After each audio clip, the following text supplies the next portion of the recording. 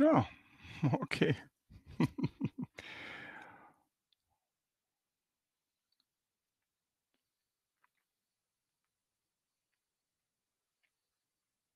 I was thinking like that. And the presentation, what about that?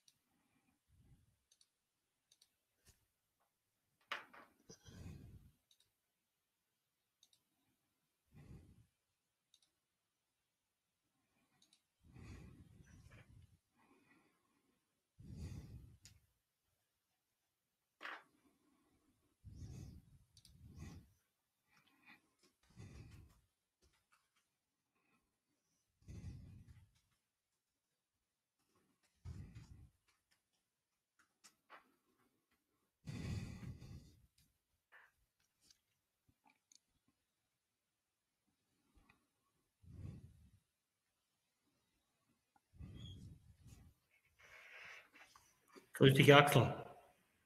Hallo, oh Michael. Sehr Wunderbar. Das sieht gut aus. Der Rudi kämpft ein bisschen. Okay, ja. Ein Video, ich sehe das so in die Breite gezogen. Ist das bei dir auch so? Yeah, a little bit, but it's okay. Yeah. And I see the RHI Magnesita logo as well in the background. That's important. Okay. Yeah, cool. Hello. Perfect. So don't be surprised. I have added one slide for the technical check-in. Yeah. But change nothing else. You will see in a second. Yeah.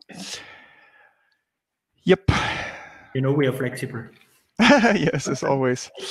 And I think what would be great if I think we will do the presentation and then the questions after that. Yeah. Yeah. And maybe as I cannot see the questions, I don't want to dial in with a second device. Would be fine if you then have a look at as well at the chat or the comments. Yeah. I will co-moderate. Don't worry. Perfect. Yeah. Perfect. Okay, Nathalie Subestre. That's cool. Okay.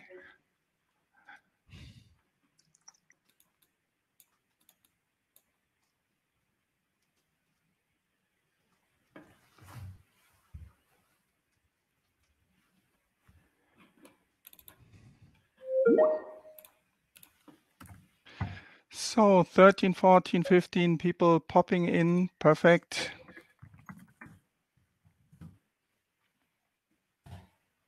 Cool.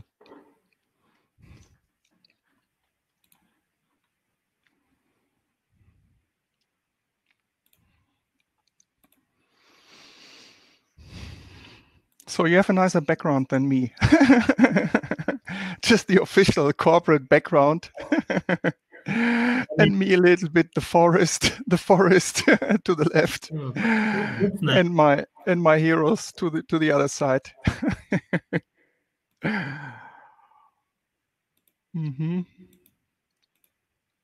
Yeah, so 3 minutes left.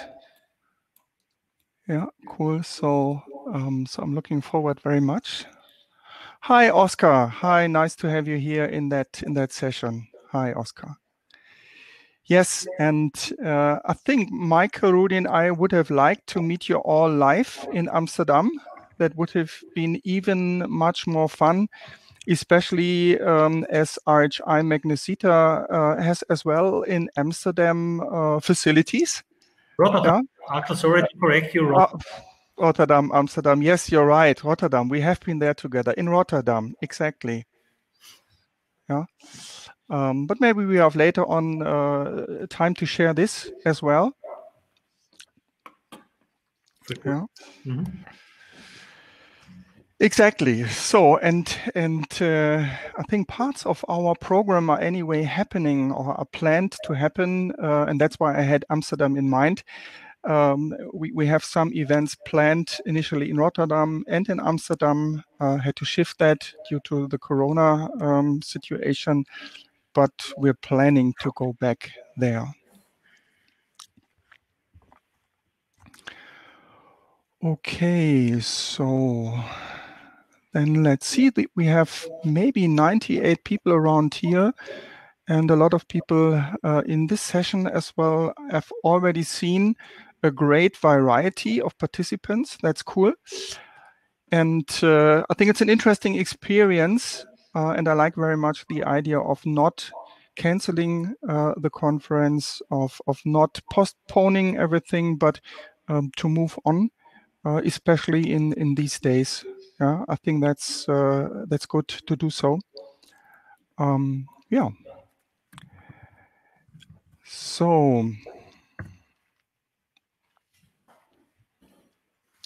then we wait one more minute. I hope you're all fine. It's 3:30, so it's not the directly after lunch session, which is fine. Yeah, and so hopefully Rudi will join us as well. Yeah, I can see him within the participants already, but it seems he has some issues to connect as presenter. Yeah, I think then Rochelle or Victoria will be able to help, or we bridge it somehow. Yeah, via chat. We make it. Hi, Markus. Hi. Welcome. Yeah. Then proposal. I think as it is always with this kind of conferences, so some people pop in, some on time, others are still a little bit in the cyberspace or in other meetings. So I think let's just start with our session on change management. I will in a few seconds I will show it in a larger display. Due to the technical situation, I will then not be able to see all the chats, but that's not an issue. So can you now see, Michael? Yeah, is that fine for you? Great. Yeah, I think hopefully. And if somebody cannot see or if it's too small, then please write it in the chat that you can display it or that you can see it. So what are we going to do in this session? This session is, you see, Rudi, Michael, and me. We are your speakers. And let's see, I go to the presentation mode. That's better. Yeah. Okay. So Rudi, Michael, and me are your speakers in that session. We prepared a transformation case or a change case, the RHI Magnesita purchasing transformation, around about now 3 years since we're working on that. And the story is about 3 waves from post-merger integration to new ways of working. Yeah, the flow of today's session is first in the first part, we want to talk or introduce a little bit RHI Magnesita, that you know what is this case about, what is the company, what is the context. Then we will tell you in very few slides about the transformation wave number 1. We started 2017 and 18. Then a little bit on transformation wave 2 from 2018 to 2019. Then we make a short break, and that is as well the opportunity for that part to have a Q&A to exchange experiences. And then in part 3, we have a look at what we are currently doing as transformation wave 3. We consolidate lessons learned, and we still have time for further Q&A sessions. Yeah, so that's the flow. You see me here from the speaker side, Axel, Clemens, H&Z, Director Capability Development, Global Training Programs. And my fellow speakers are Michael Leitner, Director Purchasing Europe, and Rudi Hollmann as well can hopefully join us. And he is responsible for the global purchasing indirect spend. So we're here in the purchasing world. Maybe that's as well for some of you familiar, for others interesting to see and learn. Yeah, a technical check-in. Even though I said let's have a short presentation first, for the interactivity, you see here to maximize the view, please double-click the title with the presentation. Then the second, to raise your hand and ask for the micro, click Ask to Share, the to share audio and video button that should be on the right upper hand of the screen, other text, but somewhere here. And when you raise your hand, your name will appear at the bottom left. It might be that we have a small queue of questions. Yeah, so please stay patient. We invite you then to have later on the discussion and the exchange. We let you in, and I think then in the discussion we can use as well the chat function and have some interactivity. Yeah, that's the plan. So now let's have a look at what is RHI Magnesita about. What is the company which is behind this case of change management and transformation? RHI Magnesita is the world leader in refractories and a truly global company. So now, if Rudi is there, Rudi, please share a little bit the facts and figures about what is refractories and what is RHI Magnesita.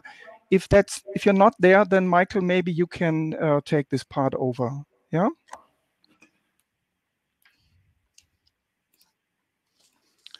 So as Rudi's not, yeah, Michael, then please. Yes, for sure.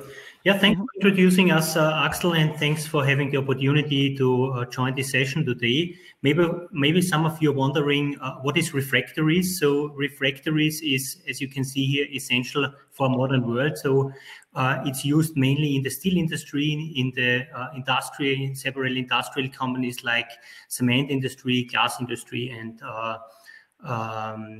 several energy and chemical appliances. Yeah, whenever we have degrees beyond 1000 degrees, our bricks and mixes are needed to produce several things in the ground industry. The market of refractories globally is about 20 billion, and RHI Magnesita is a combined company after a merger taking place in 2017 between RHI and Magnesita, former competitors, and covering a global market share of 15%. So in general, you can say there are a few big companies on the market, but the clear number one is RHI Magnesita. And then there are several niche players on the market covering several niche products on that area. So having that said means we are a almost 3 billion revenue company with more than 10,000 customers spread over a lot of countries. We have almost 14,000 employees spread over 40 countries, and thereof 150 are in purchasing, also spread over several countries and regions. We have more than 100 countries shipped worldwide from our 32 main production sites and have more than 70 sales offices globally. I have said already that 2.9 billion is our revenue from 2019, and more than 50% of that is external spend. And this external spend is managed from our procurement team. So you can see that approximately 1% of total headcount is responsible for more than the half of the external revenue. So responsible for more than 1.5 billion euros. And having said that, I would like to hand over back to you, Axel, to continue and give an overview about our journey. Yeah, thank you very much, Michael. So then let's have a look at the transformation journey. It started 2017. It's still ongoing, like we have in transformation and change program. We can later discuss what is the difference, or is there a difference between change and transformation. If we look at RHI Magnesita, as I said, is striving here in the purchasing department for world class. Yes, you might say that is the classical and common standard or phrase we find, become world class. The positive thing, and there I ask you just to believe me, there is a vision and purpose. So this purchasing department is definitely a purpose-driven organization. Then we have a truly global company. After a post-merger, that means establish a cross-regional collaboration is quite crucial, and this is one of the core areas of the change. And sustainable value contribution is one of the targets for sure. We are in purchasing. Besides safety, besides innovation, that's always part of the story. And sustainability definitely plays a role. So we will see in the next few minutes, and then in part 2, 3 phases of transformation. The first phase, day one readiness. So that was the merger. Then the second, consolidation and standardization in the following year, and change and empowerment. As you can see, just from the calendar years here, so that was not that much on a corporate level, 5-year or 3-year waves. This was much faster and much more integrated. Maybe that's one of the interesting areas we later on can share. What is your experience? How long does it take? Yeah, then let's have a look at the first wave, the day one readiness, transformation. So here, as we said, the purchasing transformation started with the merger of 2 companies with different cultures, systems, and approaches. The red and the blue world. Michael will share a little bit about what this is. And we're talking here about a company acting with teams in North America, from Canada through USA till Brazil, till Mexico, then a South American team, then an Asia Pacific team, then a global team, then a European team. Yeah, so they all together manage a spend of 1.5 billion together with the stakeholders. And yeah, the first thing I think here, being in a merger, and I think many of you will have had that experience, and we had here the situation of an internal change, so bringing the teams together, and in the same time keep the business going, address and steer a consolidated supplier pool of the previous 2 companies. Yeah, so that was the challenge, or one of the challenges, to have that in parallel, besides all the fears or the question marks the people had.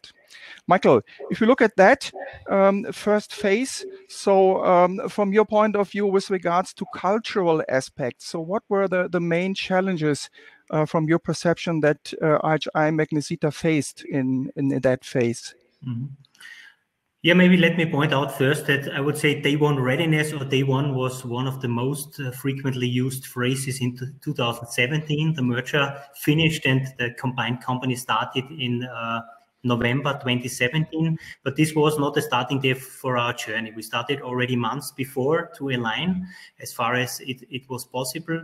And as you said, yeah, the former red and blue world, yeah, which is corresponding to the colors of the brands, yeah, we had before red Magnesita, blue RHI, were different worlds, yeah, in terms of processes, in terms of culture, in terms of philosophy, and much more. And the situation was, on the one hand, that we were expected to deliver mainly synergy savings already from the very beginning.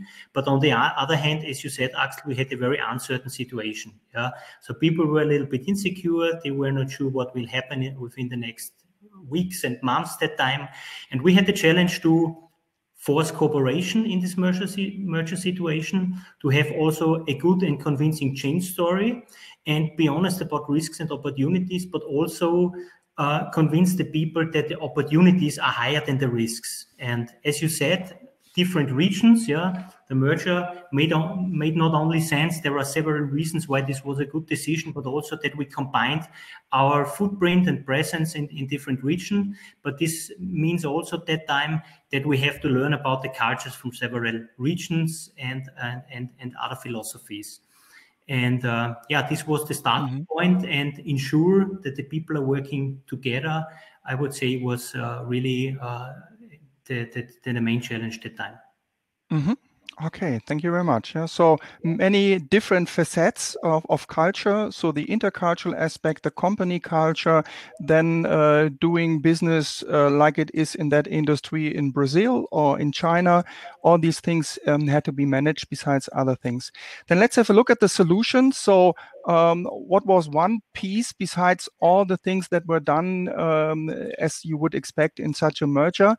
If we zoom in here, what we did together to prepare the people to go live on day one, we set up a global day one readiness training program delivered in the USA, in South America, in Europe, and in China for the respective teams. Where we worked on real life negotiation cases. So from the very beginning, people were trained. And on top of that, the teams, or we used the training for the first time to bring the teams together, the newly teams. Yeah, so that was somewhat delicate, but for me as well, impressive to see how open and ready the people and individual were to cooperate and to connect. Yeah. Michael, from your point of view, so what you joined that, so what was specific with this global day one readiness training? Yeah, first of all, I would like to point out that it was the right and the good decision to bring in an external view. And with Axel, we had really, on the one hand, a supportive coach and trainer, but on the other hand, also a challenging one, what was very good at that time. And as you can see here, there were many other initiatives. Yeah, and this is just an abstract. And on the one hand, we received only very limited data. Yeah, there were restrictions from merger control. It's clear. We also were forced to build up an organization at that time where we have completely different setups on the blue and on the red side. So we take out the good things from both sides, and these were the fundamentals. Based on that, as you said correctly, we created this day one readiness training, which is a customized program, and we have spent several days in advance to set up and think about where can we capture savings on the one hand, but also how can we establish and build up the supplier relationships and steer the supplier pool, as mentioned before. And the good thing was this was the first time where we met together, cross-region, and also the leaders were involved and people met first time and exchanged and shared their experiences and approaches.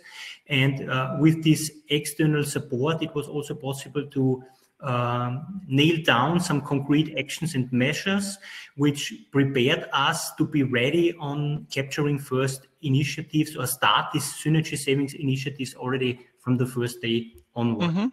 Maybe one additional comment on that, what maybe also related to the challenges.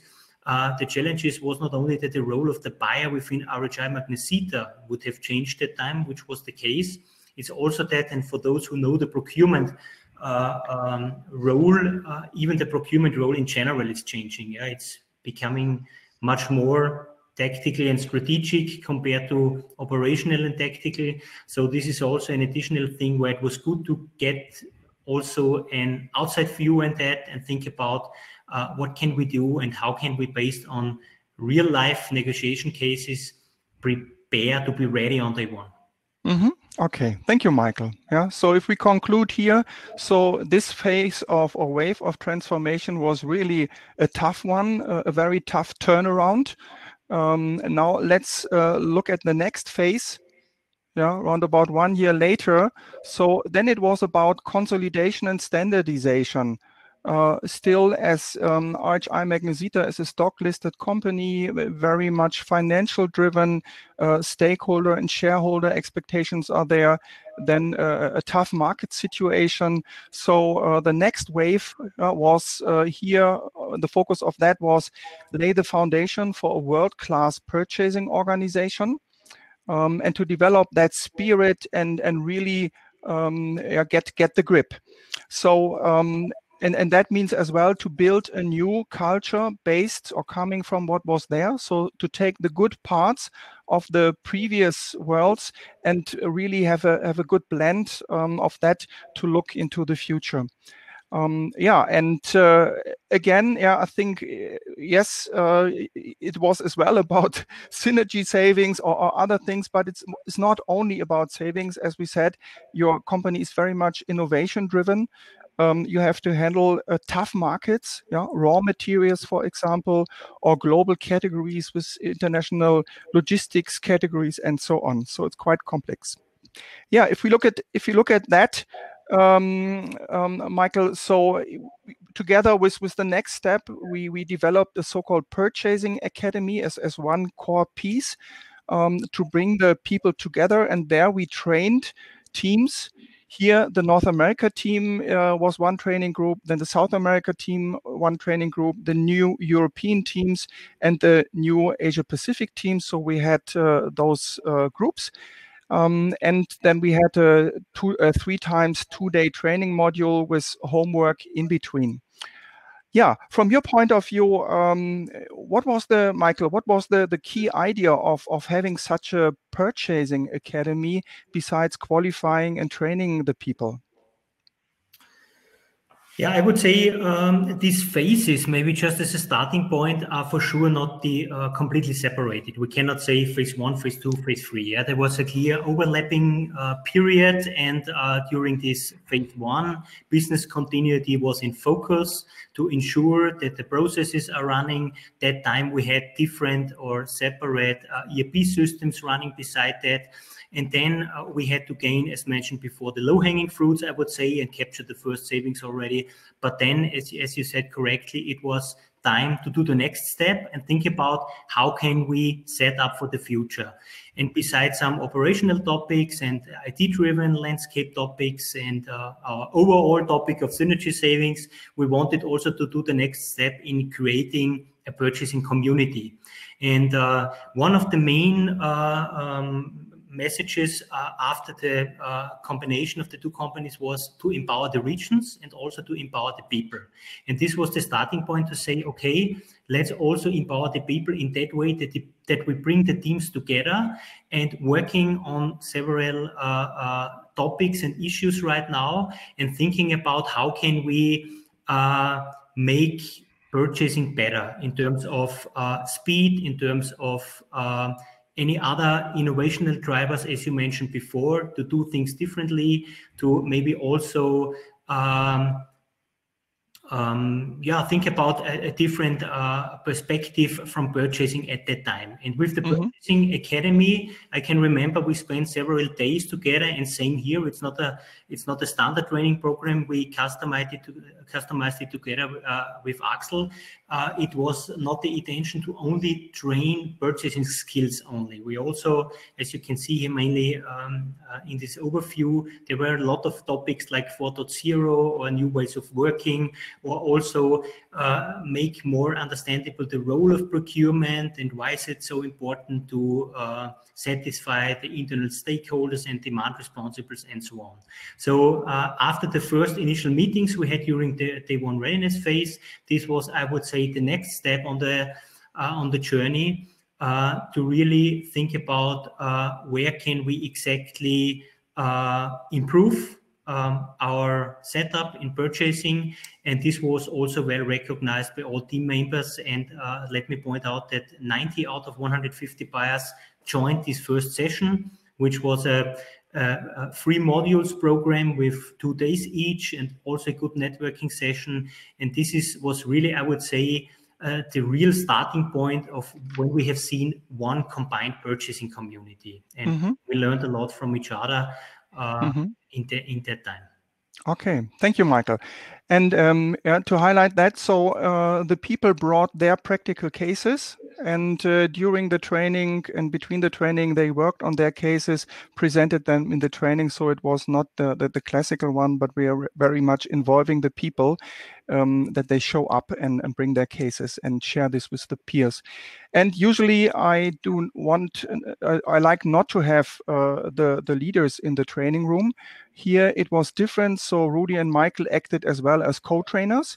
And we had the HR function in the core team, and the HR function, the colleagues there joined the first session and as well talked about change management. Yeah. Okay, I think that is what we talked about. So now we have here, showed you the first 2 waves of the Purchasing Academy. Now I minimize my screen. Yeah, let's see. And then let's have a look at what are your questions or your aspects. So Loretta, hopefully that works.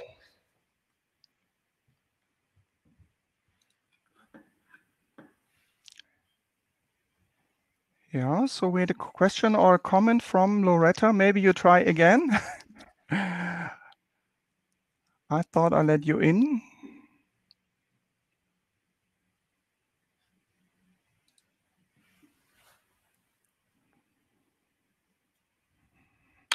If not, if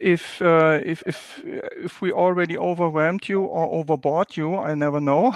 If we get no feedback, yeah, feel free to use the chat as well. That we can show what are your questions or what are your thoughts from what you've just heard.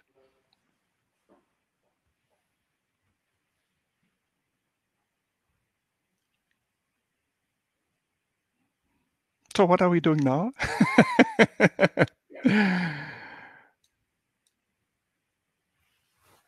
Are we alone, Michael?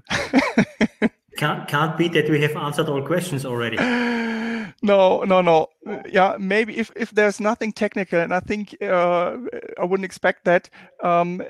So then let's do the following. I propose.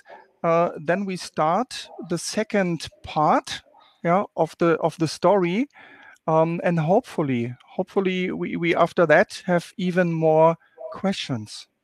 Yeah, let's do this. Okay, Markus. So.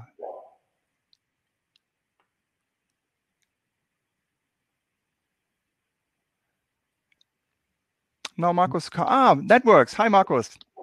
Hello. Hello, everybody. I tried to join, but it was not working.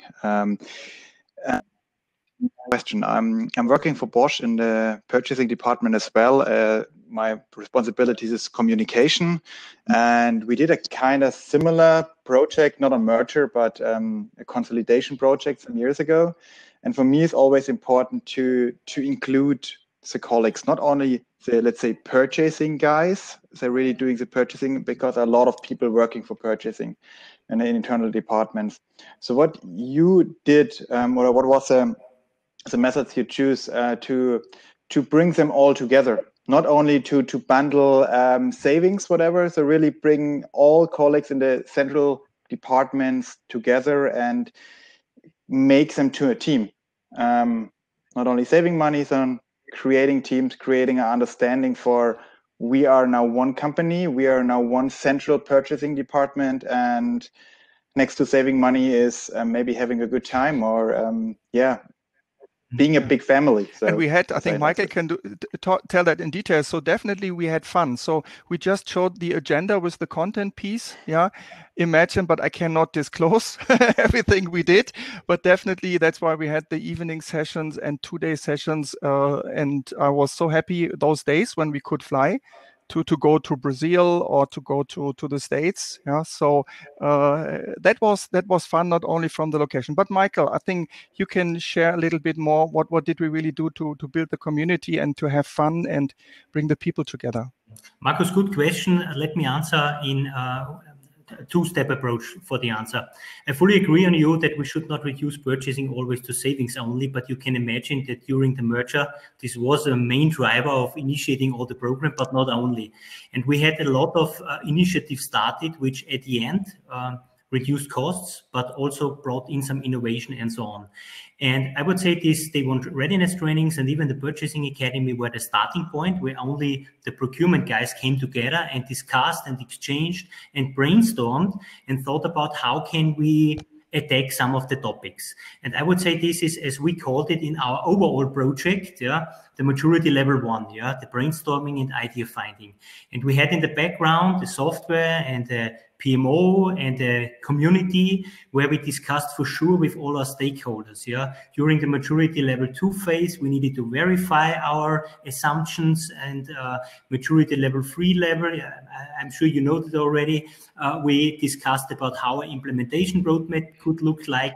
And we always tried that this is not only a cost driving project from procurement side, rather than involving all the stakeholders and really ensure to have also sustainability. So I would say we had on the one hand the quick wins, which were coming mainly from the day 1 readiness training, where we really forced and invited the vendors to give a commitment from their side to participate from the bigger cake they have, because at the end the spend was doubled when we combined from both sides. And on the other hand, and this is the second answer to my question, when this first exercise and this initiation phase was done, for sure we had also, I would say, kind of roadshow where with all the findings and learnings we created out of the purchasing academy, we went out to our stakeholders. Mainly that's the plants. We have only in Europe, where I'm responsible for 18 locations, where we explained in detail the ideas and so on. And I just can confirm what you said. It is crucial that you really involve them already from the very beginning. And this is what we have done that time. Yeah. Thank you very much. Yeah, and if I thank you, Markus. If I may add, what we did or what is special here, what I think is good practice is that the purchasing academy is approved by the board. So it is very high attention from the senior leadership team. I think this is as well important. And when we set this up, so the CPO is under the COO. At RHI Magnesita, and we had as well information and their support, and that was visible for the participants as well. That this is not just a training, but this is a high there's a high awareness, high expectation, and an investment. Yeah, if I may say, with all respect, RHI Magnesita is quite aware of the money, how they spend their money. We always have tough negotiations about that. Yeah, and I think especially if you think about such a company, which is thinking so carefully about where to invest and investing in such a global event, but they did it. Yeah, and I think that this was as well for the people a privilege to participate. And if I may add, to be honest, we had as well the situation, sad situations where we had some colleagues leaving the company, which just were there for the first module. And I think it was not just everything totally nice. I think to be honest, to be authentic, and to address that we have people in the group which will leave the company after the merger and still are in the training, but will not come to the second module or the third. Yeah, I think that's how it was. And we did our best to be honest, transparent, and to integrate the new ones. And in the same time, to show our respect to those who were leaving. Yeah, absolutely. I think, I can fully agree. And Axel, maybe also worth to mention that we built that academy up, that it was nothing where anybody was forced to join. All the employees were very happy that they had the chance to do so. And we also created a certificate at the end. And what Axel mentioned already, we had the full support for sure from the Senior Vice President Procurement, but also from our CEO, who made a video message at the beginning. And maybe Axel touched it a bit before. We had 3 modules, 2 days each, and in between, in these modules, the procurement guys met. Yeah, but in between, we had some pre-work sessions for each module.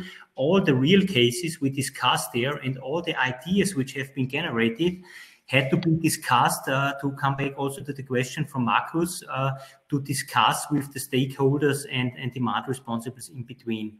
And a lot of these ideas brought up during the academy by using the knowledge from other guys and other categories responsibles have brought us forward extremely at that time. Mm-hmm. Yeah. Yeah. Cool. And not to forget, what did we as well to engage and to connect the people? I just mentioned we had training teams, local training or regional training teams. So the North American team, the South American team, but we connected them. And how did we do that? At the end of the module of each of the module, the South American team, for example, they produced a small video related to a training topic. And then that was the virtual handshake. So they just did some kind of theater, took the smartphone, produced a small movie. That was the virtual handshake. The other teams did this as well. And we created their movie where we see all the variety. And I think as RHI Magnesita is a truly not only global, but diverse company. Yeah. I think this was as well a strong sign when the people saw the power, the richness of people to make that happen. Yeah. And Axel, as you said, or as we said before, we trained and discussed also about the perception and the standing of procurement.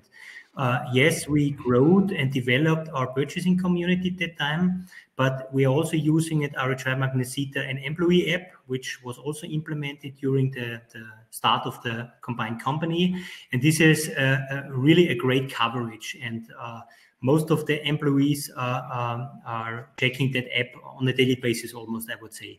And this gives us also really a good opportunity for self-marketing reasons and to show what purchasing is doing, and not only to boast we are doing a purchasing academy, but also bring in subtopics there. And I would say this was also a good step in increasing the perception and the standing of the purchasing organization within the company. Mm-hmm. Yeah, cool. Thank you, Michael. Yeah, then proposal. Let's have a look at what we do. So the second part of the journey. Yeah. So after 2 waves of successful transformation, there was some time for vacation, and then we initiated the next step towards world-class purchasing. So that's now the third wave we will have a look at in the next minutes. Yeah, RHI Magnesita purchasing is now in the situation of unleashing constant change. Yeah, I took this with intent. So I think the day one readiness and the others were more, I would not say imposed, but more predefined.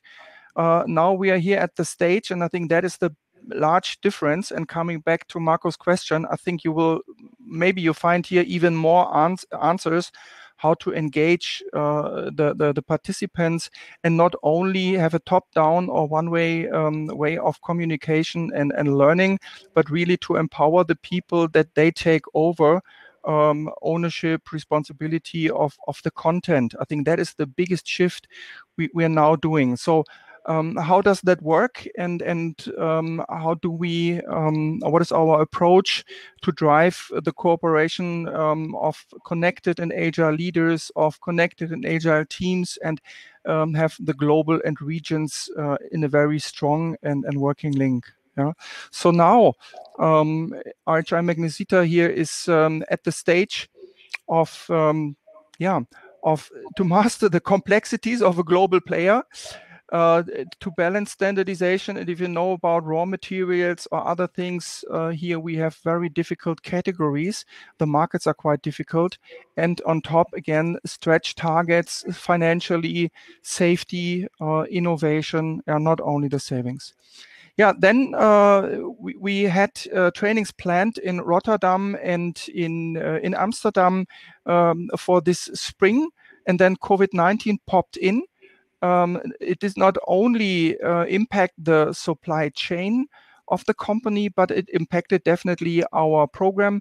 A lot of my other clients then just canceled the training programs we had scheduled. But RHI Magnesita chose another way to handle the situation. Michael, so what is the RHI Magnesita approach to handle the COVID-19 situation with regards to our program? Yeah, happy to say that we got the full commitment from the management, and you can imagine that for sure we discussed for several initiatives and projects where we can cut costs, where we can postpone and delay whatever. And for sure also for the academy, where we decided to continue in a slightly different way. We will talk about that in a minute. We decided to continue. Yeah, for sure we needed to adjust. Yeah, because of travel restrictions. Initially, it was planned to have 2 modules that time for the advanced group, where we are going into more detail in a minute. And initially, it was planned to have 1 section in May and 1 in October, and in between, the teams are working on something. But we decided now to start in October and postpone only the second part into 2021. But as people is one of the strategic pillars from our corporate strategy, and I really like that, and that people are really, and that the company is really investing in developing and education of people, it was decided that we continue with this project, and we also got approved the budget to continue in that way, that we did a virtual kickoff, first webinars, where we did some parts of what initially was planned to do in person in the May event already in advance, yeah, and how that looks like and so on. We will share you then later on when talking about the approach more in detail. Mm-hmm. Yeah. Here, I think if what did we do here? So target is then as well, or one of the main targets, to develop, attract, and retain talent and future leaders.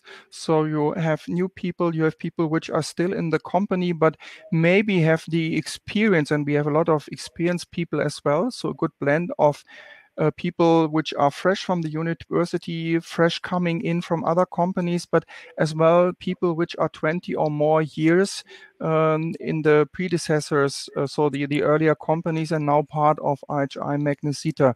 So when it comes here to what is the approach to the second wave of our purchasing academy, the focus is to trust that the co-creation we have there of the teams, that networking and self-organization is crucial in these days. And that is the key idea of the transformation things we are currently doing. And that's why we have here in the headline, unleashing constant change. So unleashing constant change means it's not driven top down, not by some people who do the purchasing development, but it's really in the hand of the teams. So here we have first to have a good coverage of the entire purchasing organization. We have still a base course to qualify the local purchasers. So key message here, the investment on the company is not only on the high potentials, but really to respect all the people who are working in the operational area, which are quite important. So it's not just the global, the high fly and the strategic guys, everyone gets trained. And as well here, those who are located in the different sites. Yeah. Then we have as a second stream a purchasing academy advanced. And here I said just develop, attract, retain talent and future leaders. So the people which can participate that program, and it's more than 50 of the community, they are selected. They are selected by the purchasing leaders. So it is something special. It is some kind of award to be part of that training group. And as you can see here, it's we have cross-regional teams. So this time it's not a North American team or a South American team. This time it's a blend in our training groups where we put teams together where the people from North America, South America, Europe, Asia Pacific work in 9 teams through different time zones, through different categories on specific tasks. Yeah, so what is the key idea, Michael? To have that kind of change, switching from regional training groups to cross-regional training groups. I can see that Rudi is in now, just asking if he can hear us and giving him the opportunity to step. Yeah. Okay. Can you hear then, us? okay. Yeah. Okay. Then just 1 second. Yeah. Just 1 second, Rudi. Okay. So then, Rudi, feel free to speak up. Exactly. Yeah. So you should have the mic.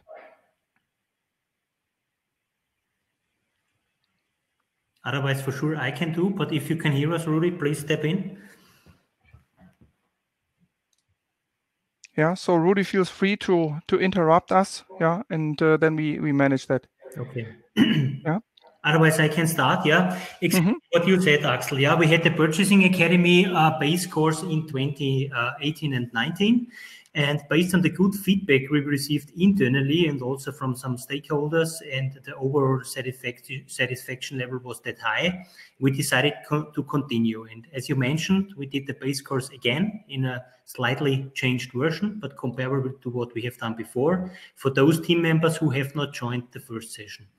But in addition, we created this advanced group where we have more than 50 people, and it's not only the leaders. There are for sure, again, we brought together the leaders, but also I would say the more senior guys from procurement team and specialists and experts in their categories. You can imagine that procurement is completely different when you are responsible for raw materials compared to MRO items or services or energy, whatever.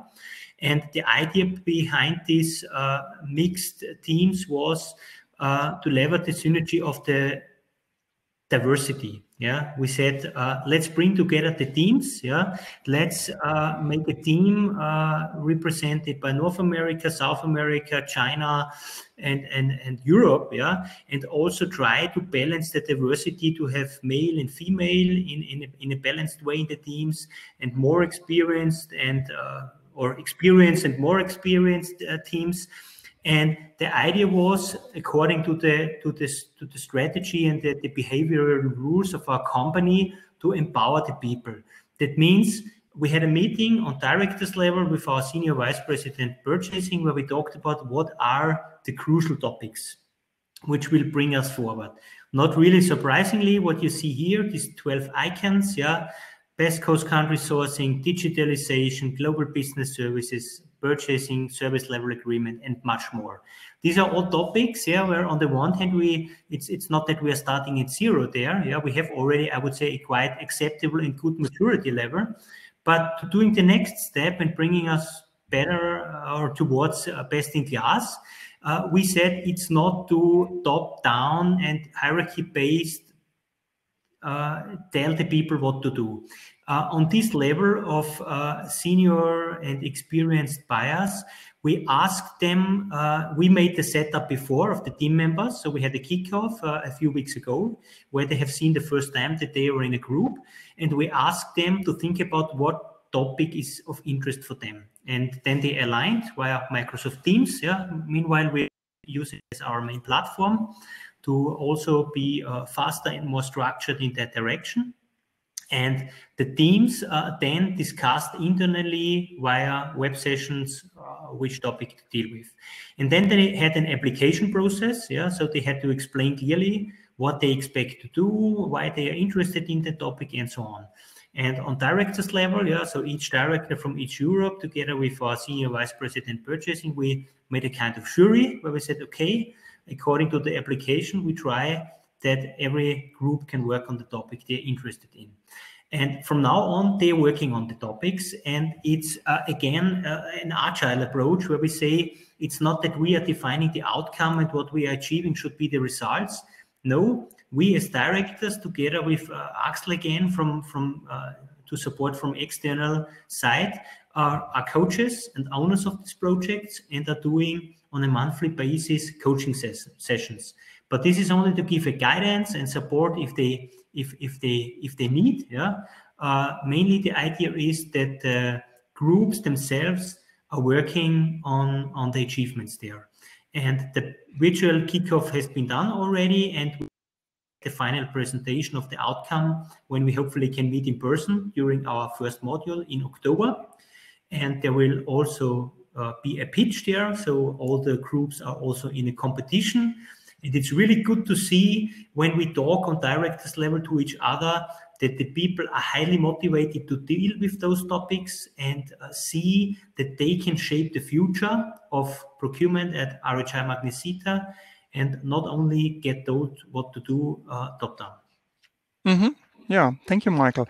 And if I may add, so one of the challenges in the current phase is first that due to the COVID-19 virus, there's a lot of troubleshooting going on. So we did not put that much pressure like we would have done in other times with regards to progress. We moderated a little bit. Still, there is a clear performance expectation. There's the opportunity of coaching and all that kind of stuff. So to enable the teams, we trust in the teams. And it's interesting to see, for example, I think there are some topics which are quite, I would say, standard. Yeah, so interesting how they conceptualize it. Others are, for example, here about new ways of working. So the teams think about how can we adjust and what is our idea to tackle future challenges which are already tangible by changing our ways of working. And I think this is quite exciting because then the teams present their ideas instead of having a classical training approach where the trainer says something, has something prepared. You have an exercise, you have a reflection. So this here enriches, and this is a true contribution from the teams. And we're quite curious and excited to see what the success will be. I think that's quite interesting. Yeah. Again, it's not only about the purchasing academy. As we said here in such a company, there are a lot of things going on in parallel besides the troubleshooting here to handle the supply chain disruptions.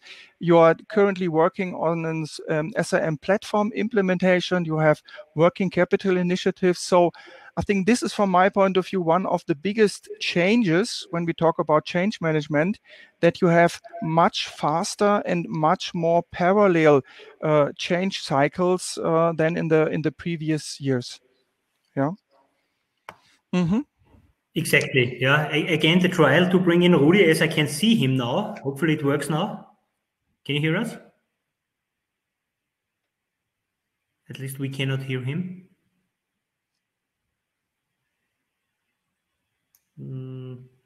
Seems not working. So it's good that we have at least one of you there. Yeah. Rudi, we cannot hear you. We just can see you. Yeah. Mm-hmm. Okay, so maybe I continue. Meanwhile, hopefully Rudi can manage the technical issues. Yeah. So to answer your question, Axel, yes, and there are much more initiatives ongoing right now. As I mentioned before, the role of procurement is changing. Yeah. We're not talking about the merger anymore. We do not have blue and red worlds. We have RHI Magnesita with a good stabilized purchasing community meanwhile. And after consolidation and stabilization of the processes in the last 2 years, we are now ready to do the next big step. And as you said, this is not a transformation, it's more really a change process where we're implementing, just to give one example, and there are much more initiatives, an SIM platform, which is also a huge project and will take us 1.5 years to implement. Supplier lifecycle and sourcing modules, contracting, and also catalog platforms and so on. This will bring procurement on the next level and mainly increase efficiency and speed, and should also free up resources to focus more on the tactical to strategical topics. Yeah. And it's also good to mention here that even here the company gave a commitment that for sure we needed to postpone parts of the project, but even here we were not forced to stop completely.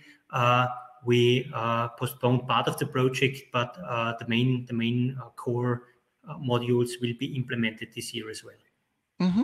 Thank you, Michael. Sorry to interrupt you, and maybe worth to mention that maybe you can see in these team challenges with digitalization and implementation of the digital procurement solution, we have also made a group here, as we called it, as a kind of speedboat, supporting the standard project team here with initiating that and accelerating that a bit, because we all know speed is key and speed is of importance. And this is also good to see already after a few weeks that there are a lot of good ideas bottom up, how we can move forward and also get the acceptance, not only on the procurement side, but also on the stakeholder side. Okay. Thank you very much. And if I may add, Michael, so green purchasing, CO2 reduction. Yeah. So now we are getting, I would say again, we have classical purchasing topics like what are the sourcing regions or the IT solutions or benchmarking. Yeah. So the classical stuff or total cost of ownership. I think not to underestimate green purchasing. So you're an industrial company, you're a manufacturer. So we're not talking about just buying other kinds of office supplies or doing something like that. We're talking here really, and you have seen in the first slide, it's high temperature applications besides others. So industrialized processes, which are very much technical driven. And RHI Magnesita here, the purchasing teams are really looking for tangible concepts to reduce the carbon footprint and all these things. Yeah, so I think this is not only from the organizational development, but from the content side. And this change here is very much content driven. That's quite exciting to have this kind of stuff as well. And maybe one learning from my side, as I mentioned, as the sourcing markets are quite tight in some categories, in some areas, it is as well about revisiting specifications and thinking about, okay, do we have to accept a market situation with only a few players where it's hard to negotiate, or what can we do to adjust specifications together with the R&D department and the product development without losing safety, quality, and everything else. Yeah. Mm-hmm. Absolutely. And final comment on that, referring also to Marco's question from before, and especially in these projects, I would say in almost all of these projects, we have an extended team. Yeah. So the procurement guys, from all the regions are driving that and are in the driver's seat. But especially if you're talking about CO2, this is one of our main goals as well in our corporate strategy, to support on that by using secondary raw material and other initiatives. And we are in very close cooperation with the relevant project teams there, and to ensure that this is not a purchasing only initiative, but has a much wider range of visibility and acceptance. Mm-hmm. Cool. Yeah, then to conclude, so what are the lessons learned so far? Because our journey is not ready yet, but I think already exciting stuff. Yeah, just the first 3 waves, and we're just in the midst of the third wave. So from our point of view, when we talk about transformation, and I prefer to use transformation, even though there's a huge overlap between change management and transformation. I would like to emphasize that from our understanding, transformation means to bring an organization, or here the purchasing department, to a higher level. And this by doing things differently. Yeah, because we experience more and more. We do not get more people, but we might get more projects, we might get more tasks. So the intensity is increasing and the complexity is increasing. So how can we handle that? And we have seen only investing in optimizations or in increase of efficiencies, there's an end to it. And if you really want to bring the people, the organization, the company to another level of performance, by the way you do it and the results, both is important, then it requires a true transformation on an ongoing base, which means in dedicated steps, like we've seen here. It requires content. Yeah, so here in the purchasing community, specific topics, category management, or how to play the international markets, and so on. It requires visible leaders. So it's not only here our participants or the purchasing teams, but Michael, Rudy, and their colleagues have as well to arrange as a global team how they steer and lead people from totally different areas, and they are themselves totally different. And it's a tough business. And then really not talking about empowering people, but empowering people. And yes, sometimes you're surprised, sometimes you might be disappointed, but if you take it serious, that's the risk, or the investment in people you really have to do. Yeah, and the 3 layers from our point of view, if you consolidate that, is first activate the people, like we've seen, inform them. So the quality of information by the leaderships, what's going on in the company, what to expect, and all that kind of stuff from an entire company perspective, but as well in the day-to-day contact is quite crucial. Then motivate the people. We experience that, especially in these Corona days, where there's so much uncertainty and nobody of us knows what will happen in 2 months and 3 months and 6 months. Still, we keep on going and keep on enabling people. The first thing was here training the classical way, even though we did it quite interactive and homework between the modules, and we had a lot of fun, all that kind of stuff. Here, the true enablement comes by allow the people, challenge them. They want to be challenged, and give them real tasks which they design and which they pitch. Yeah. This is one of the key ingredients, and then embrace the next challenge. Yeah. So if you think about 2017 post-merger is quite a huge task. Then the next step to consolidate, and then the next step here to go to self-organization. Those are really big changes. From my perception, I like to work very much with RHI Magnesita because there is the openness to say, okay, now we have been successful with what we had to do this time. Now let's look for the next challenge, whatever it is. And that is, for me, the big transformation. And that's, if you talk about unleashed change, so that is the biggest change I could see, how the people have changed, the leaders have changed, the whole attitude. And I think one example, we did here, so you might know those things like MBTI or DISC profile. So for example, in this round, all the teams, the training teams, which together run a challenge, they shared their personal or their individual profile, and they reflected about what is the impact, what to take into account when they cooperate. Yeah, so we give it very much into the hands of the teams. Yeah, and if you have that situation, then we see a lot at the moment emphasis on purpose-driven organizations, of adaptive and connected organizations. So yes, you need a clear purpose. And here you see just the 4 building blocks of the RHI Magnesita team. So the purchasing vision is to act customer-focused and innovatively, is to have open decision-making in a respectful environment, is to operate cross-functionally, collaboratively, and pragmatically.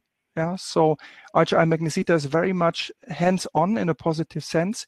And yes, always looking at the results, performance-driven and accountable. Yeah? And there are much more things below that, but that's what really are the 3 streams to really empower the people, the entire organization, and create a real world-class purchasing function.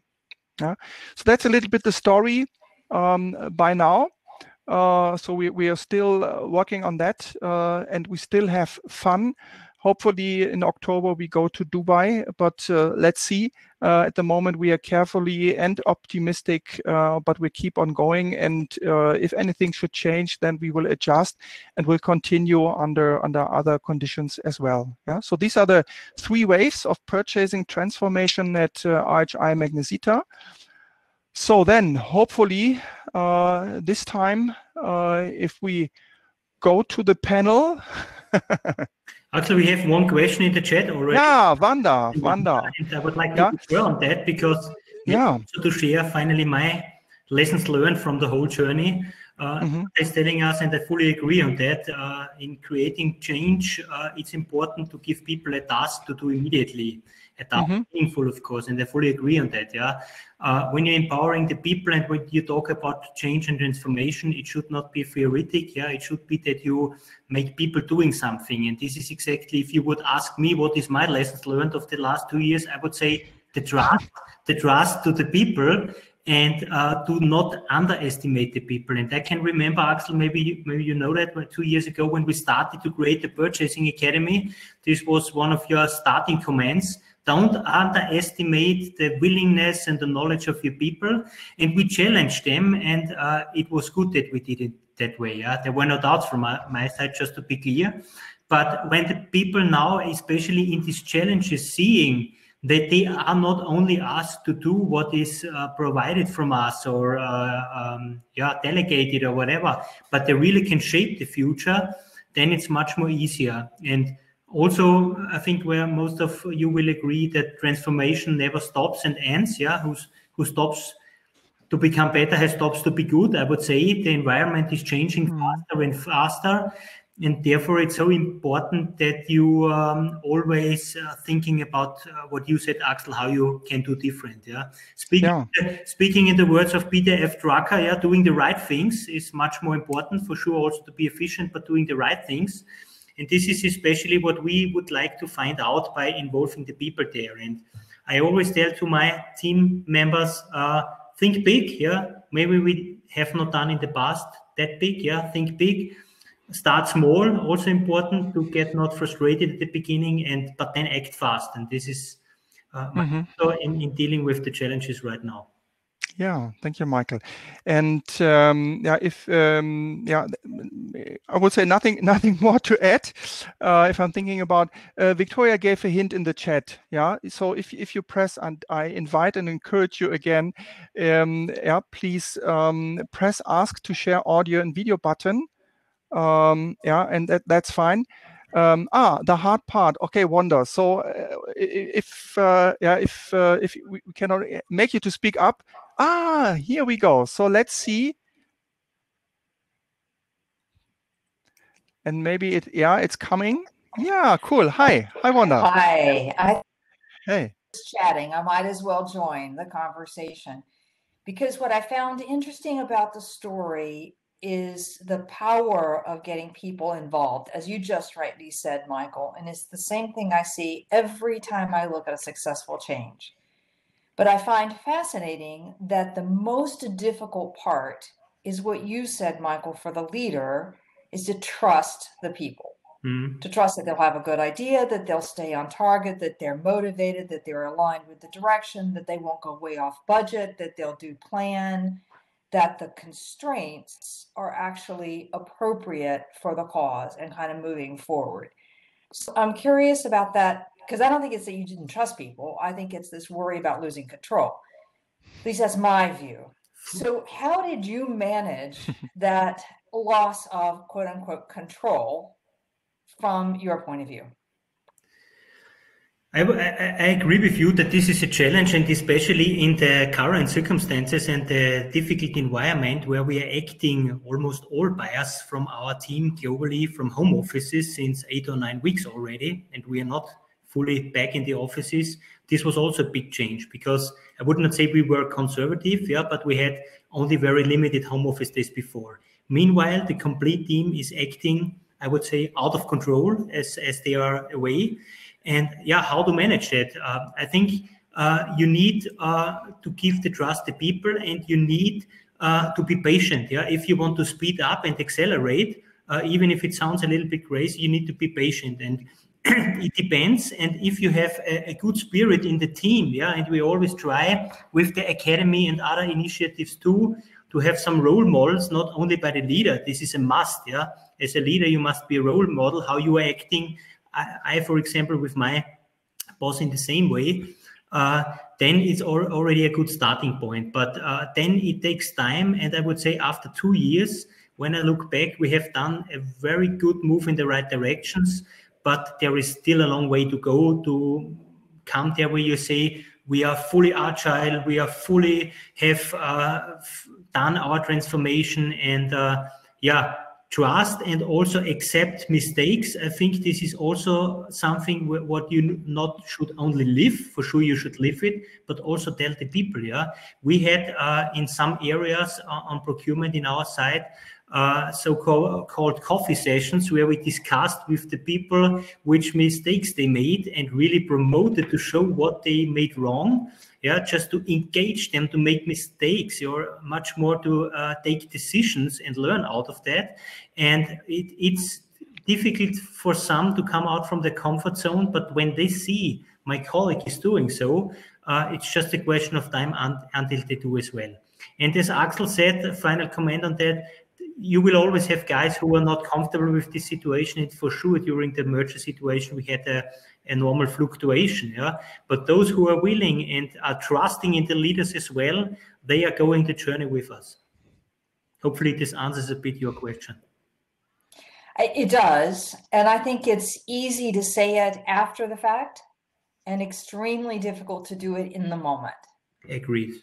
Fully. And that's we need more tactics on how, and I presume you have those. I will leave though for someone else to come join. Thank you.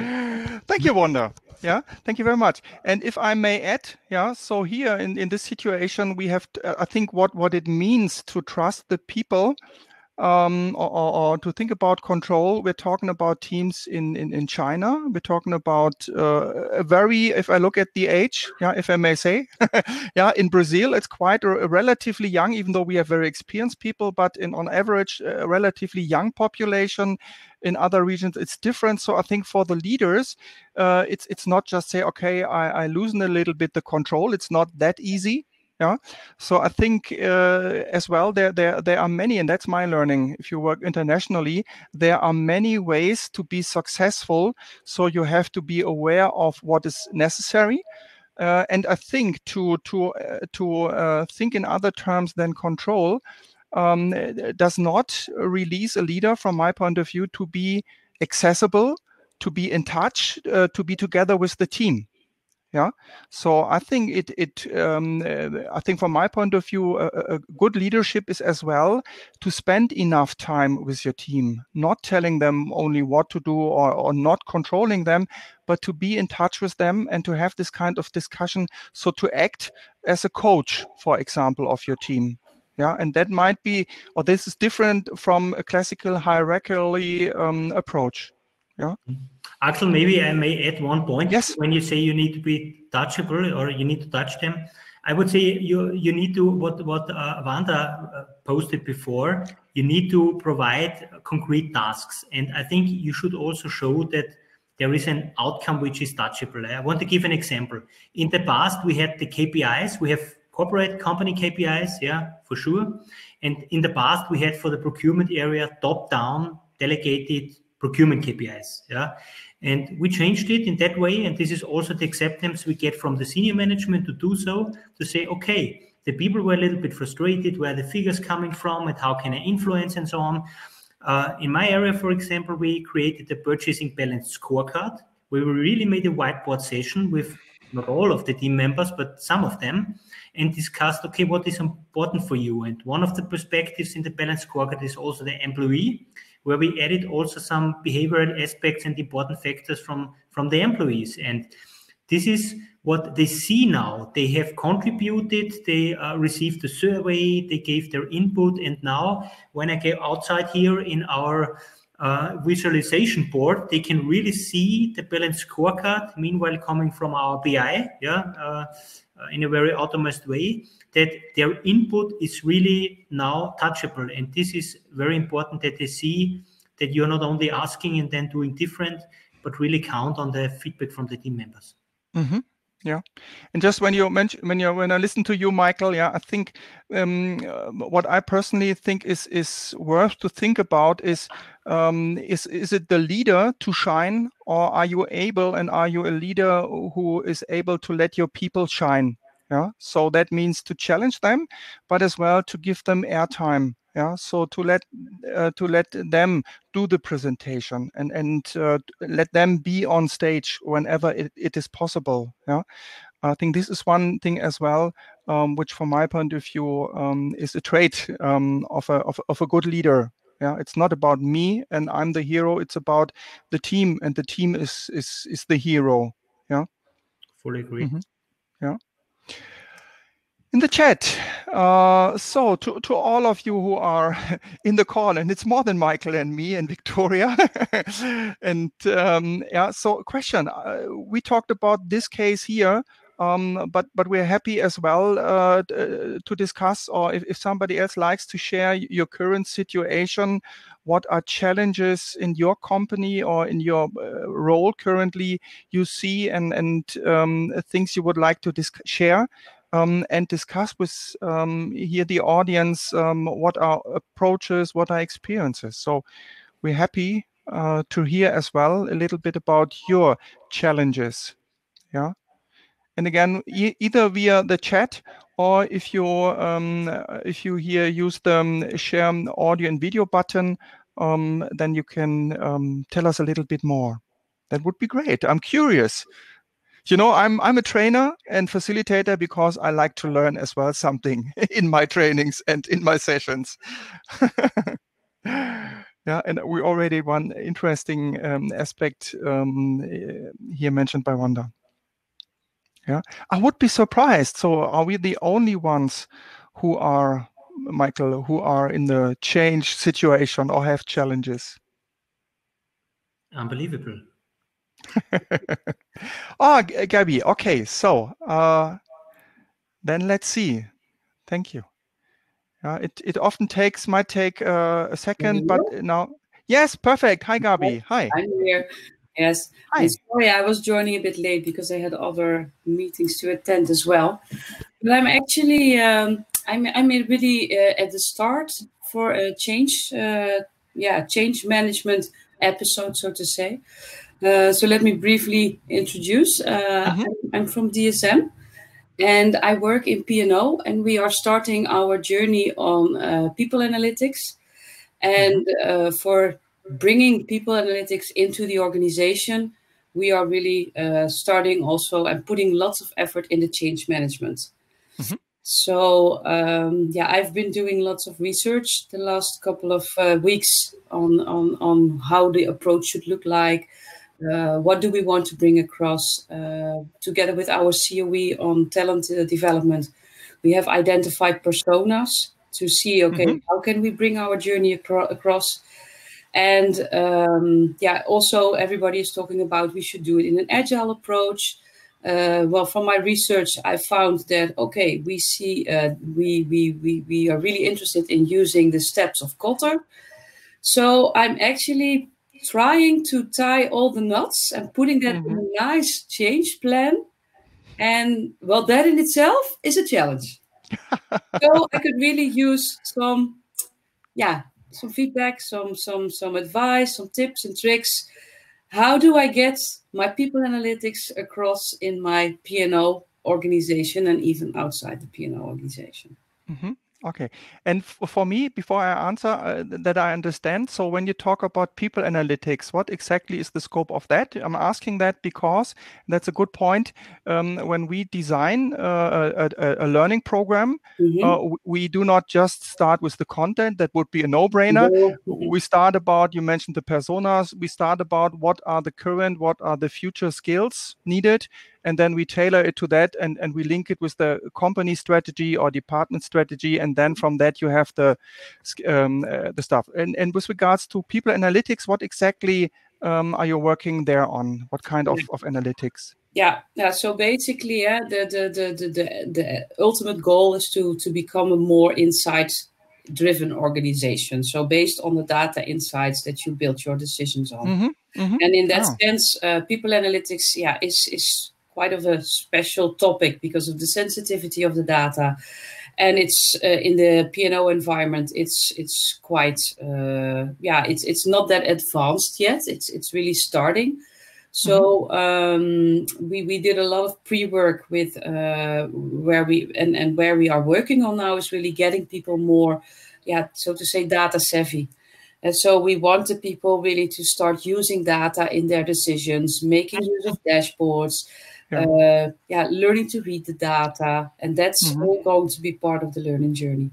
Okay, yeah. So if I may just share a little bit what triggers that, being before I focus now on capability development, corporate academies, skill assessments, so this kind of stuff. And before that, I worked more than 10 years as a consultant. Yeah, I think you can really argue, is there anything you can learn from a consultant? We all know those stupid jokes and what we have to pay. Yeah, but I think there's one thing you can learn from a consultant, that is to think in clear end results. Yeah, so what are the deliverables? Yeah. And from my point of view, the people, it's like with digitalization, a lot of people limit it just to automation and do not take the good old analog stuff into account. That means when we talk about analytics, and I mentioned that because I'm responsible for the 100 consultants in our company to train them. Yeah, so we have this kind of situation and shift as well.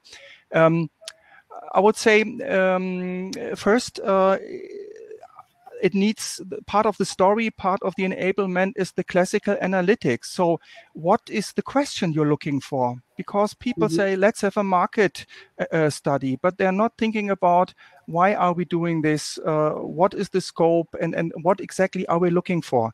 And that does not mean you can be open and you can learn during the project, but if you have not a clear starting question, a clear hypothesis, why do I analyze this? Yeah, what is my dashboard?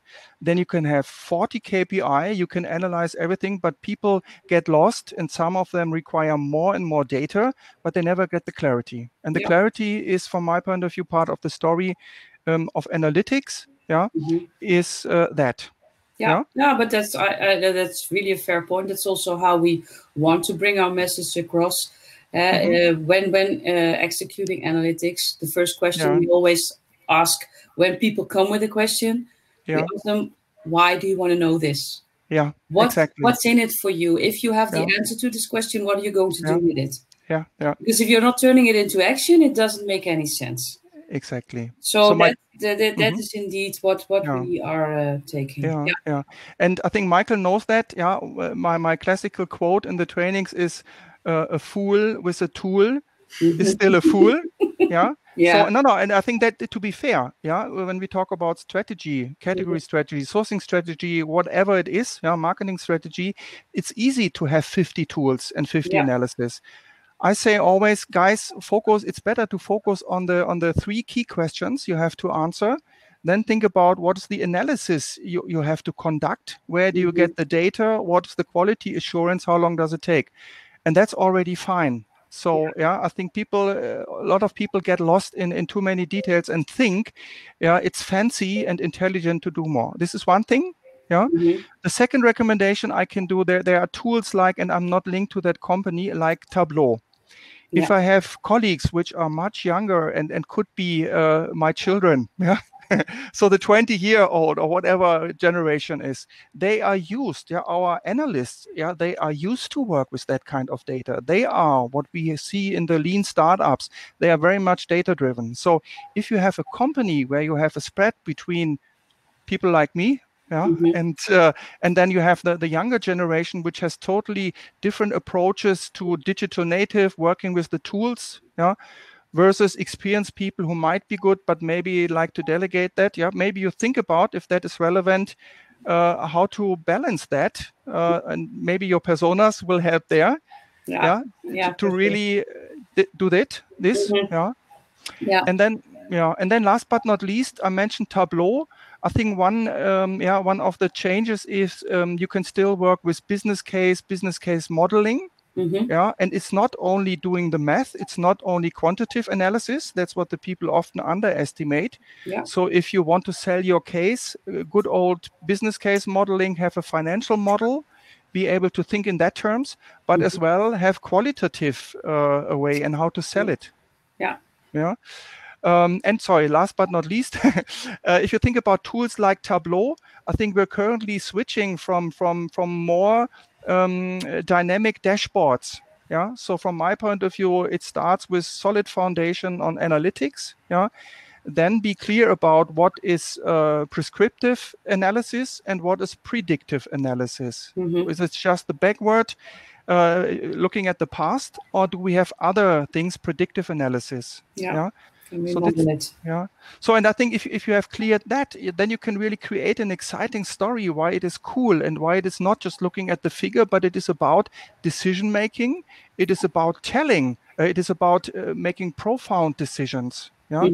Much faster, much more integrated. And I think Michael is perfect example here, purchasing, because purchasing decisions, yeah, if you think about CapEx or global raw materials, it's technically driven, financial driven, safety driven, quality management driven, political driven, yeah, so the purchasing department has everything. Michael, with your dashboard, any further recommendations? We had also very challenging, or we still have a very challenging situation when we are delegating operational tasks, which we have done in the past to our global business service area, yeah, GPS. And it was also very challenging at the beginning because all the people had fear, yeah, what does that mean for the future and so on. And they found a lot of reasons why this will not work, yeah. And the same situation, and by the way, meanwhile, this is really working in a very good way, yeah. We have really qualitative and very good support from the teams there. Meanwhile, we have the same discussion when I mentioned before the SAM platform we are going to implement. It's very sensitive if on the one hand the people know, yeah, when we're implementing that in a good manner, that means we, as I mentioned before, free up resources, yeah, so they are also a little bit afraid what will happen in the future.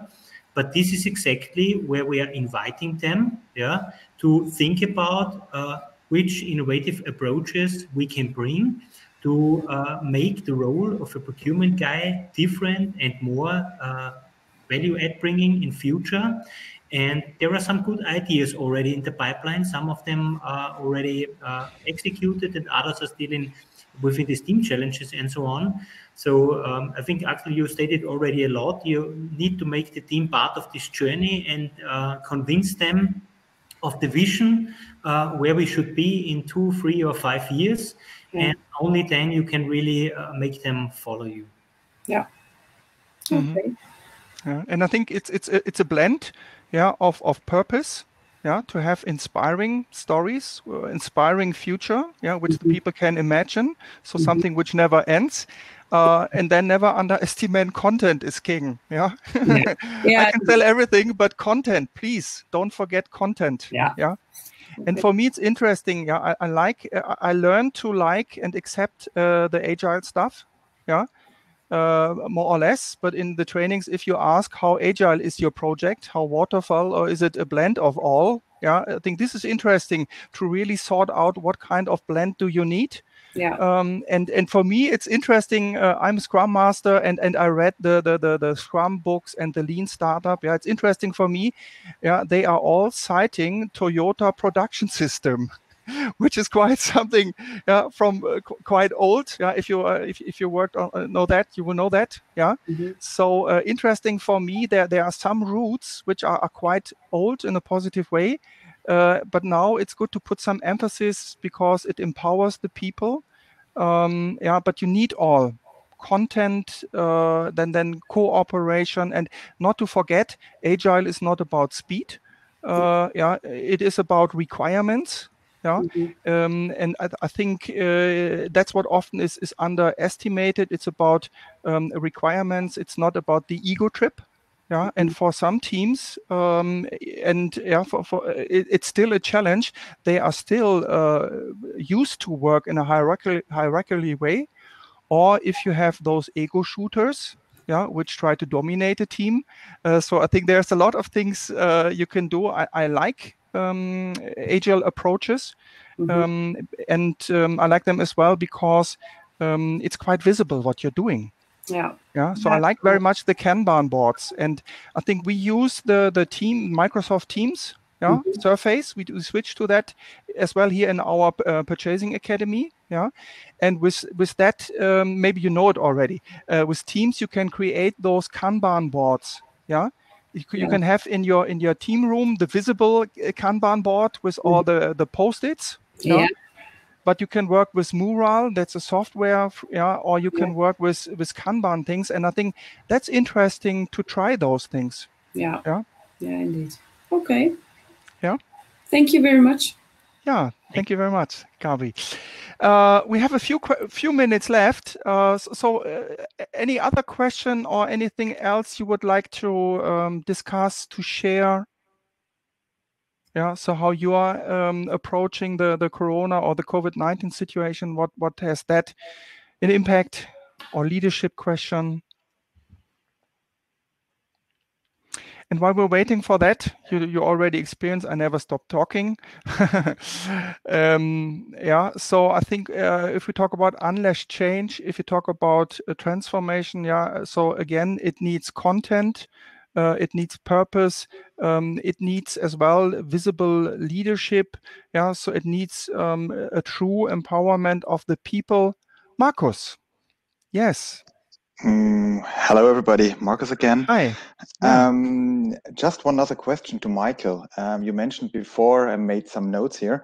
You mentioned before, communication is key. And this is something I hear quite often from the management. But what I'm interested in, what are the methods you choose to inform your colleagues, your whole troop? Because as I understand it right in the beginning, it's a global company, you're in different areas in the world, the different time zones. So the typical challenges, let's say. So what you did, was it a video conference? Was it a coffee corner? Was it traveling around and giving handshakes? Or what have you done so that the people say, okay, cool, the management are interested in what I'm doing, and the management is communicating a lot, or stuff I need? Yeah. Before Michael answers, yeah, just some homework. As I understood, at 5 o'clock, I do not know how hard the cut will be if we're technically thrown out. Yeah, so just don't be surprised. Yeah, let's see what happens at 5 when the session is ending. But Michael, please answer, and then we see how far we get. Yeah, I can see 32 minutes remaining. No stress. Just that everyone is aware, and that there's a no pressure, Michael. But would be great if you answer all in 2 minutes. Okay. Yeah, I think we need to differentiate. Talking first about my role, director, with my colleagues and with our senior vice president procurement, where we have quarterly, or we had, I need to say, because let's see how this will change in future. We had in the past, for example, in 2019 and the year before, quarterly meetings. Yeah, which setup do we have here? Yeah, we have our head of purchasing globally. We have 4 directors responsible for the regions: South America, North America. My role is for Europe, and then we have Asia Pacific and India. Yeah. So, and beside that, we have 2 global roles. Yeah. Rudi would have been one of them. Yeah. Sorry that it technically has not worked. Rudi is responsible for all the global indirect spend, which concludes resale, transportation, and capex. Yeah.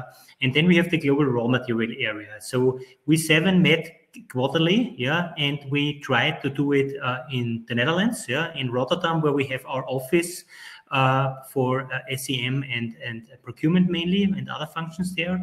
But we also did it in some regions, yeah, also to share presence there. For example, in February, we have been in York, in the US, where we have done our 3 days meeting there. 2 days was always internal, where we received some information and requirements from our head, yeah. And on the other hand, we also, and this is also for me part of empowerment and giving the team the chance to present their initiatives there. The North America team, for example, last year we were in Brazil, we have already been in China, and so on. Yeah, let's see how this will change in future with the travel restrictions. And these were always where we had slots, and we had a clear agenda, and every director has on the one hand presented his ongoing initiatives, his progress regarding the KPI. I think nothing really surprising for you. And we also have been challenged from the other colleagues as well. Yeah, we talked about projects like the Purchasing Academy, how to set up, and so on.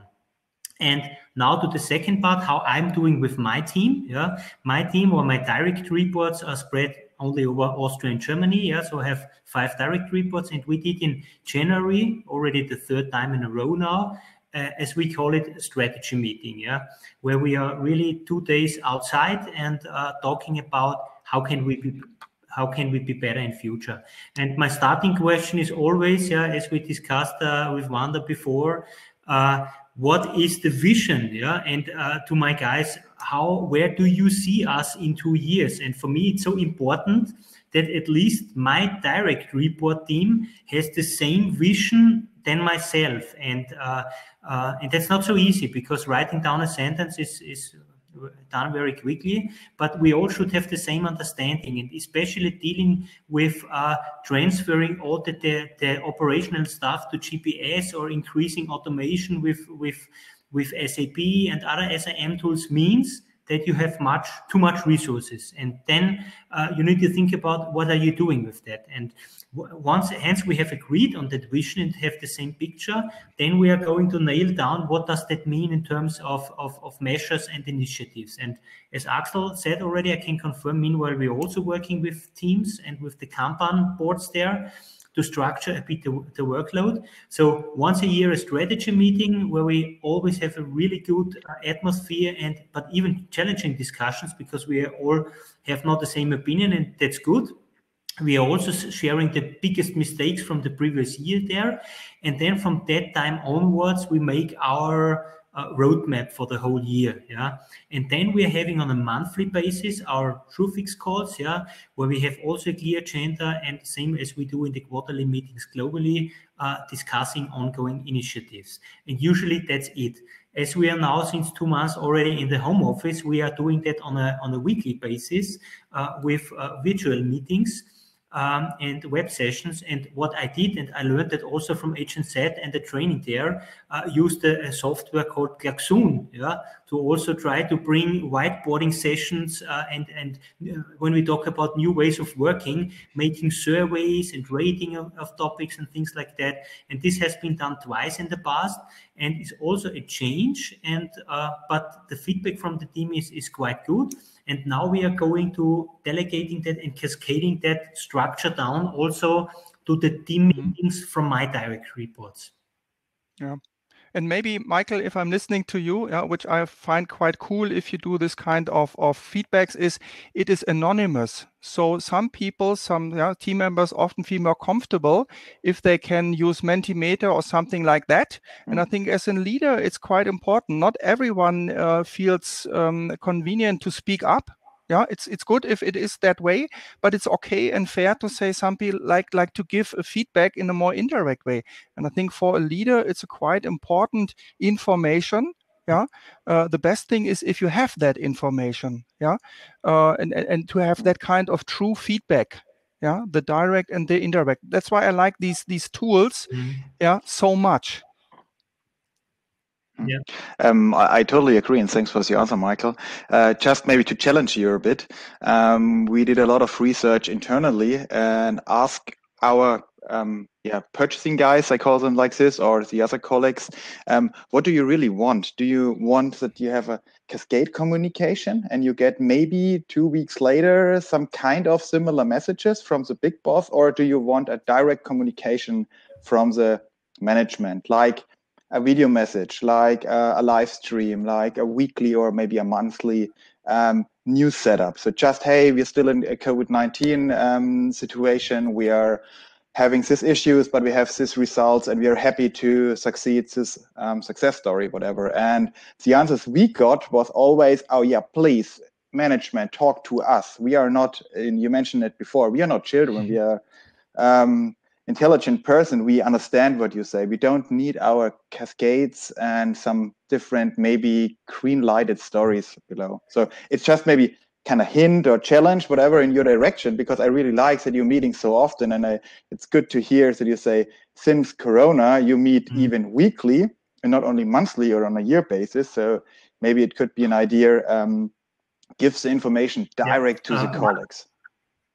Great question, and a very direct answer on that. What I talked before is really the purchasing stuff and the purchasing content. Yeah, I think I mentioned it before already that we have an RHI Magnesita app in place, and honestly speaking, for me at the beginning it was a little bit strange. Yeah, I'm not so the social media freak. Yeah, I'm on LinkedIn, but I'm not on Facebook and some other platforms. And firstly, when I saw that and get introduced in that with the likes and so on, I was a little bit conservative. But meanwhile, I need to say that's really a great tool from our implemented from our corporate communications area. And what is really great in our company is that even the CEO and much other executives posting there a lot of information. And this is, I think, exactly the answer to your question. We have a COVID crisis team, we have a regional channel, we have a HR channel, and much more. And even our CEO from his home office, yeah, has posted a video and gave the message. So what are the challenges right now? What do we need to do to master the crisis, and much more? And this is really highly appreciated from the team and even from the blue collar worker who have that on their iPhone or wherever. So this is really to bring the message with a high speed to the employees. Absolutely. Perfect. Thank you very much for the answer.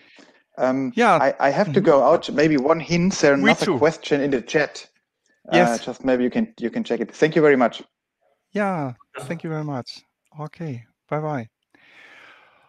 Okay. Yeah. So I think we overran a little bit the time, but that is fine. Yeah. So I have not seen further hints in the chat. Yeah. At least, yeah, but nevertheless. So thank you very much for joining our session. I hope it was interesting for you. Thank you very much for sharing your thoughts, your questions. Thank you, Michael. It was a pleasure for me as well to do this together with you and with Rudy. So who was at least with us, because all we did here we did together with him. So he's as well heart of our dream team.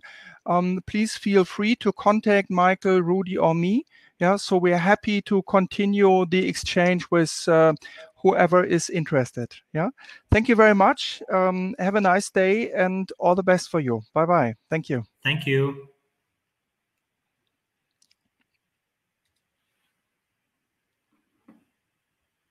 So, dann gehe ich mal raus. Okay.